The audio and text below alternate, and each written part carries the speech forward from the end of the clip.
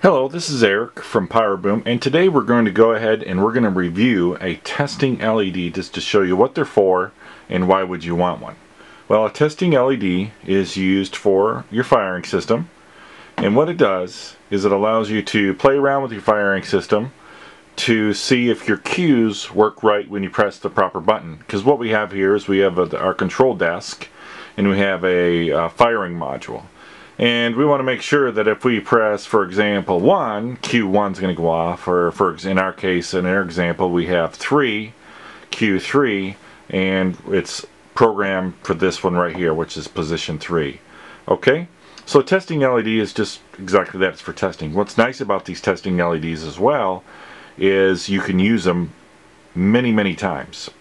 They should last really, and theoretically they should last forever. You shouldn't burn them out. There's a little resistor in here, so you can just use these over and over again, because if you don't have a resistor in here, it'll burn up your LED.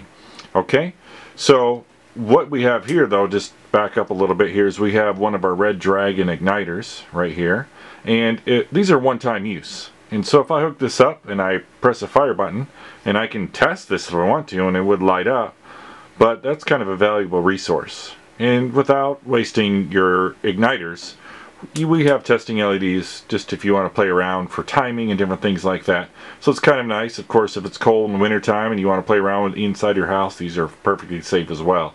So nice little feature. So what I have here is I have my firing module, and I already have it hooked up. And what's nice about this particular unit here is it's hooked up already, and the light is actually on, and you can see it. What I mean by the light, not this one here, but referring to this LED right here, it's lit up. So that means it's good.